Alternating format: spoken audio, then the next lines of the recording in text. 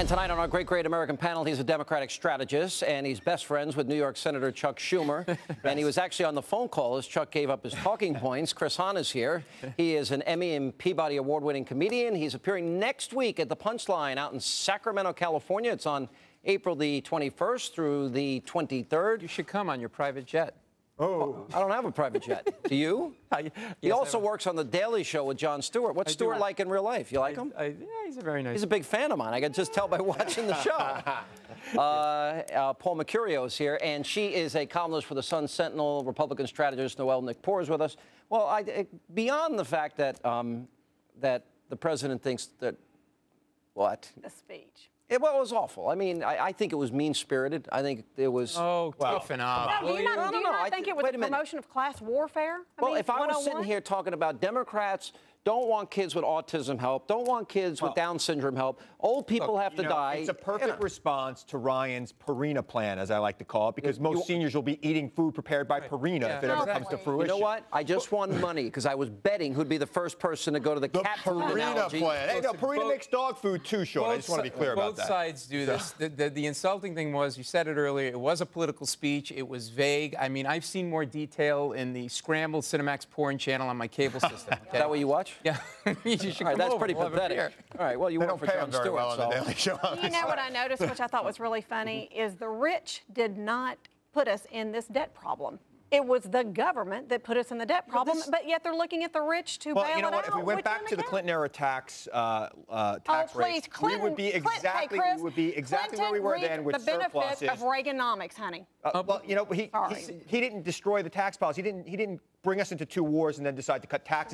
The problem is for the American voter is nobody knows. In 12 years, okay, my son's going to be like 22, and I don't know what's going to happen in 12 years, and the voters don't know because everybody's talking in cliches, okay? Obama says we need to use a scalpel and not a machete, okay? Which threw me because I thought he'd say we need to use a green card, not a birth certificate. But, you know, and then the Republicans are no better, okay? I mean, is there ever a Republican plan that doesn't involve protecting tax cuts and tax cuts for the rich? Well, I mean, it's so predictable. It's like dating a girl under 30 and trying to find somebody without a tramp stamp.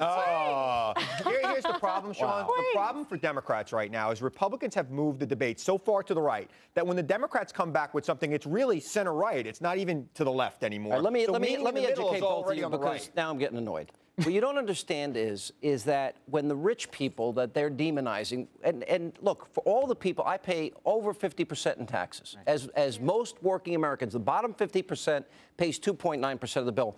When those rich people stop buying watches like that, stop going to expensive restaurants, I was a cook, I was a bartender, I was a busboy, I was a waiter, okay?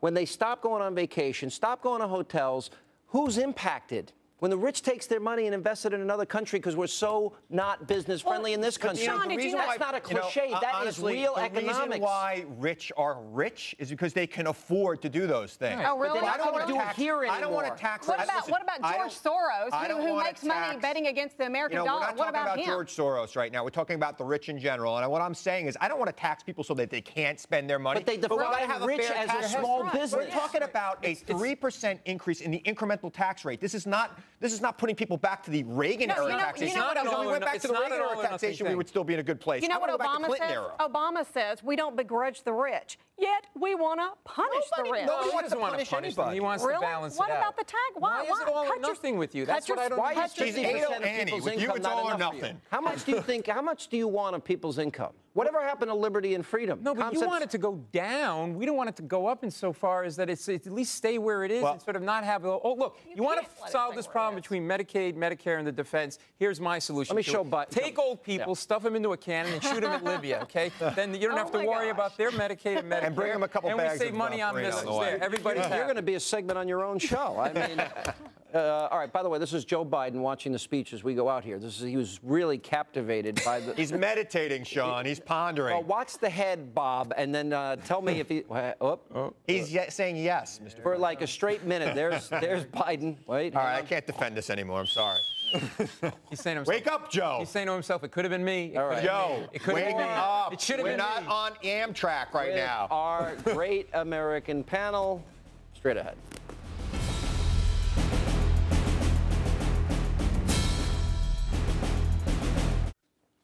All right, we continue now with our Great American Panel. All right, so we all have had the groping and the padding and here we the go fondling. with you. What? You like it. I do not like it. You invite it. You Stop projecting your feelings onto me. I mean, if that's how you feel about being look, that hair, man. I can't. What is up with your hair? I mean, hey, I don't want to have a conversation about hair. Please. You should. All right? Stay out of who are this. you to talk about that? Exactly. The only person who I can make fun of is Donald Trump, your guest tomorrow night. Quite frankly, he makes me happy I'm bald. Oh, he should be president. Then we can declare bankruptcy, and then he can brag about how much money we have. Oh, no, please. Tell him I said hello. I don't want the White House to be the gold house. So let me guess. You know? For the Jon Stewart show, there's like 60 liberals sitting around a room, and this is what you do. You just beat up conservatives. I'm just a monkey. I do a little warm-up thing, and I show up. I don't know. Anyway, back to you. I noticed you're bailing out of that fast. All right. So anyway, so we all go through the groping, fondling, grabbing, touching, squeezing, whatever it happens to be. All right. By the way, I don't really care. You can do whatever you want to me, except I prefer to go through. I don't know, but do you want to be seen naked? Or want some wine and music with it? Ben Franklin said it best. But look at this. A 6-year-old girl. Yeah, You got to be kidding me. No, listen. Anything that keeps kids off a plane, I don't care. I really don't. Honestly, listen. They're not sure what to tell her, like what that was about. Just say, look, you were in a long line. You were aggressively touched by a stranger in a costume. You were at Disneyland. Just tell her that. No, but I think this was too much, you guys. This was too much. This was a kid. What does she have? What is she going to do? First of all, look at that. Blow up You don't see anything protruding. There's I'm the only one that disagrees because this is the new world order. The terrorists aren't these guys with goatees. It's not that little girl Well, you don't know that anymore. No, I'm looking at her. Tell me where the bomb is. They have you checking lotion as part of the war on terror. Said those who sacrifice liberty for security deserve neither. We've been sacrificing our liberty for this ridiculous sense of security, Aren't which you is not friends real with Chuck Schumer? security. Didn't he get mad? No, that's the other. You know, I think it's time. I think it's time we have some real security at the airports and not So this you're gonna show defend, that they have. They're Chris, patting down Chris, 6-year-old and my yo. grandmother. Yeah, but you're not. Chris, you're actually going to defend this little girl, not letting her go in. I don't want the little girl to be pat down. I don't want that grandmother. The three of you agree, and I disagree. I really do. I mean, they have me checking. I travel all the time, and they have me check lotion, and I'm still, because of that idiot Richard Reed with the shoe bomber. What are you doing with the lotion? I'm still checking. Well, I don't want to go there. It's a family show. That wasn't me. And so every time I go on, I carry this hand sanitizer stuff. Right. They rob it from me, and then I have to go right in the next room and buy a new one. No, that's the good people at Pharrell. Well, that's because the war on terror has nothing to do with ideological difference. What do they do with all those products? Where do all those products These guys have I bring this every time he's on because then I don't want to get liberal germs. The war on terror is a... I'm a progressive, Sean, please. It's a conspiracy by the Colgate-Palmolive people to get you to buy more lotions and toothpaste. That's all it is. Conspiracy theory. Tell that to the people that died on 9/11. I use one bottle of shampoo a year, except for when I fly. I'm not minimizing that, but and honestly, look, I have a kid. It's unsettling to see it, but I'd rather that right now because I think you're right. We're not sure where it's coming from, and it's certainly not coming from the typical terrorist guy that we all think of in our minds. But I think we should profile. I think a profile. I think that there are certain people that, I mean, come on. All right, so we're going to give more attention to an exchange student from Yemen than we will a 6-year-old girl or a 90-year-old grandmother. We should. We should, unless the grandmother has a little bit of a beard, which is possible at that age. That is so wrong. That is so wrong. I'm Italian. I can say that. With that? That was so wrong. But don't you think when they see when the terrorists are standing on the sidelines? I hope your grandmother hears this. She did. She did. She just rolled over in a grave. DVRing it. When the terrorists see us checking lotion and shoes in part of the war on terror, I feel like they're standing off to the side going, oh, look at them checking lotion and shoes.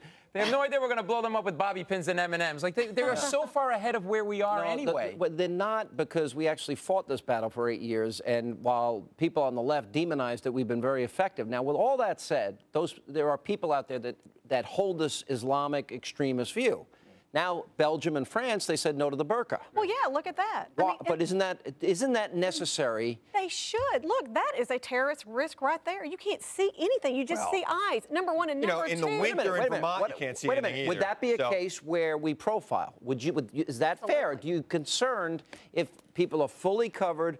Loose clothing. Yeah. If you don't have a way to be able to monitor what people are doing when they're getting on the plane, then maybe you have to pat them down. But I think patting down a 4-year-old or a 6-year-old is kind of ridiculous right now. So you what about? I'm asking about people. A woman in a burqa. If you can't scan her, I mean, I don't know. Maybe. Listen, I want religious liberty. I feel that often the case that religious liberty doesn't exist for women that live under Sharia. I agree. And I think the adjustments have to be made for a new world order. And if that means, you have to adjust your religious views and your religious practices, then so be it. I really have a hard time believing that God cares how we dress. That's just me. All right, hang on a second. Look, I may be shaking your hand after but this who am I to segment. judge? I'm somebody who could be judging these people.